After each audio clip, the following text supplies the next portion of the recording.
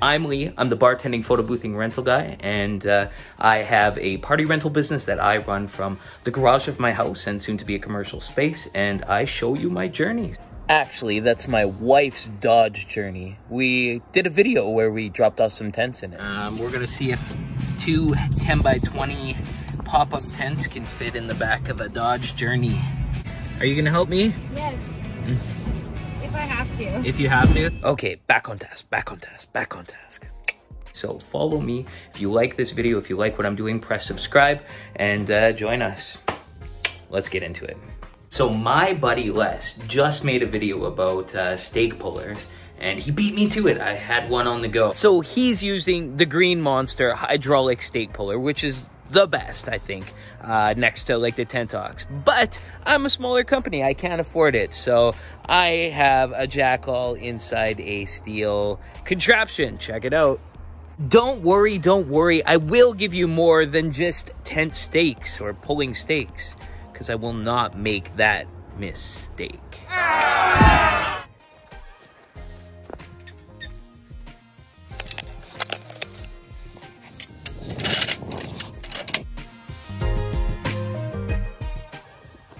So the ground was dry and I used 45-inch stakes, 1-inch round. The ground is so dry, so nothing will get them out. So I whip out my new thing. So it's just a jack, basically in a, over a metal piece. So, and then I just have a chain attached to it and bam, stake comes out. Well, today it's just me and my hammer. My hammer and 20 by 40 pole tent. I didn't schedule enough guys and I switched the tent days to ease the workload, and here I am setting up alone. So all good, save myself the labor. I'll put it into next week where I definitely need more help and I can't do anything alone. So, because I have the power of time travel in this YouTube video, I'll show you all next week's tent setups, and then we'll go back to this one. Because next week is last week, and everything is every time because we're on YouTube. Confusing? Yes. Busy? Yes. Awesome.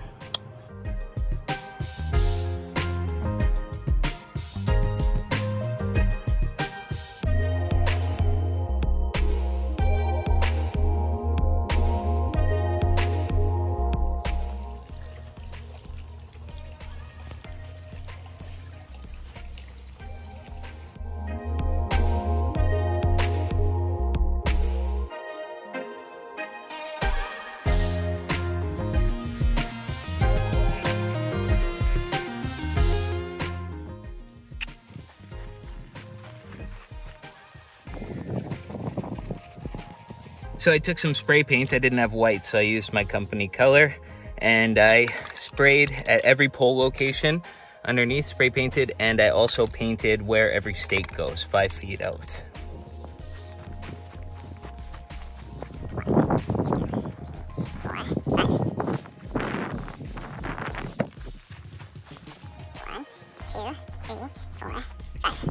And so forth, all the way around the tent. I had marked under each location, the pole goes there.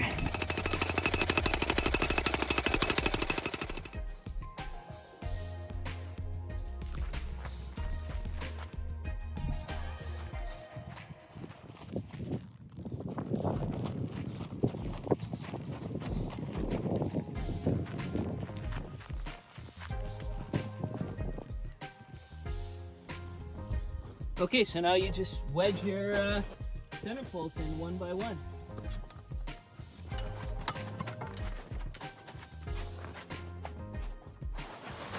Pull your drop cloth away because nothing's touching the ground.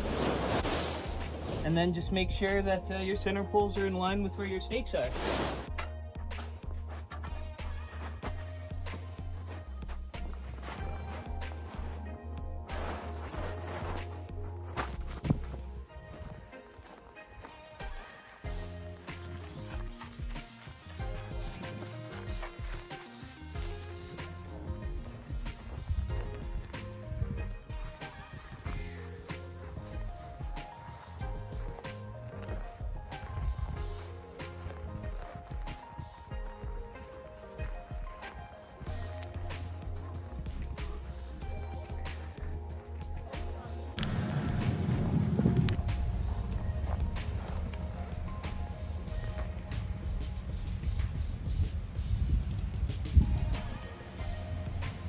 I want to let everyone know that things do get easier. I remember a few years ago, I was short 4 6-foot tables, and I had to go buy them at $50 a pop, and it cost me $200.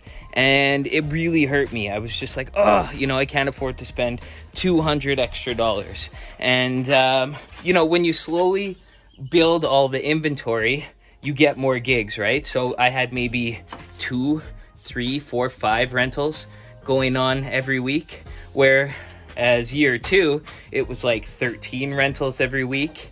And now it's like 13 to 30 rentals every week, right? And so the more money coming in, the more you can buy. Like today I'm short on certain tables. Well, it doesn't matter, you know. I need 1 6-foot table. Well, I'm gonna go out and get 5 6-foot tables, and I'm going to get 5 8-foot tables more. And then I'm gonna add them to my website because I'm booked out for most dates. I might as well have more inventory now, and I can afford that. So just keep in mind that, you know, the money coming in will get more if you keep putting it into inventory, right? So just stay inventory focused until the point where you need to go to a warehouse. And then once you've built up enough inventory, then you can, you know, focus that money more on staffing and the costs of a warehouse. It's so crammed in here all the time. The dust.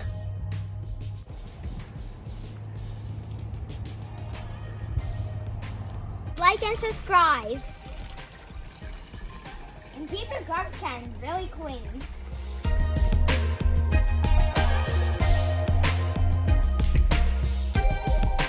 So, little tip, if you have a part box for your tent, with my frame tents, I have part boxes. So keep zip ties in them, lots of packs, so that when you pack your tents back up, you can keep your wires zip tied and you don't have to search, and everything will always be organized.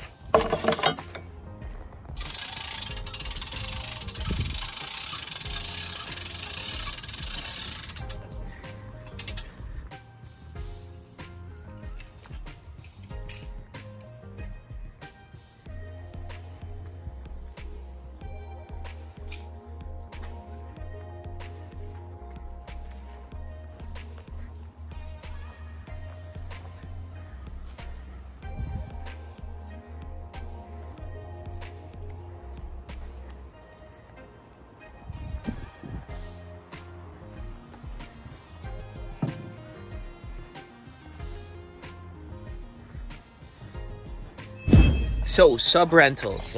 Look at all the sub-rentals. This is sub-rentals for 1 week. I pick up every week. So, I mean, look at this. $31.50 for tablecloths. $239.76. $119. Each one of these bins, I think there's about 8 or 10, are full of tablecloths, and then there's just a few chairs there as well. So, how would I have the time to do these tablecloths without sub-rentals? So if you keep someone close to you that you can sub-rent from for tablecloths, if you're a tent table chair guy, you want tablecloths because you want brides to still come to you, but you don't have the time to deal with tablecloths unless you have the room for all the folding and you have the washers and dryers and the time to iron out the linens. Not this guy. I'd rather sub-rent for those items.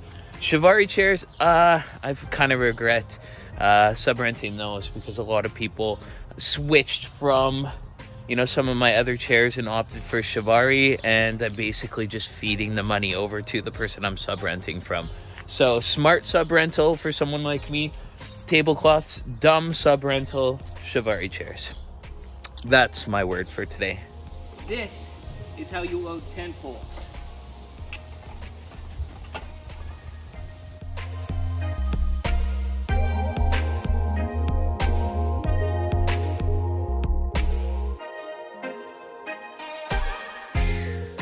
That's the video, that's the vlog. Hope you liked it. Stay tuned for the next one. Subscribe if you haven't. Press like to make this video go viral, and stay classy.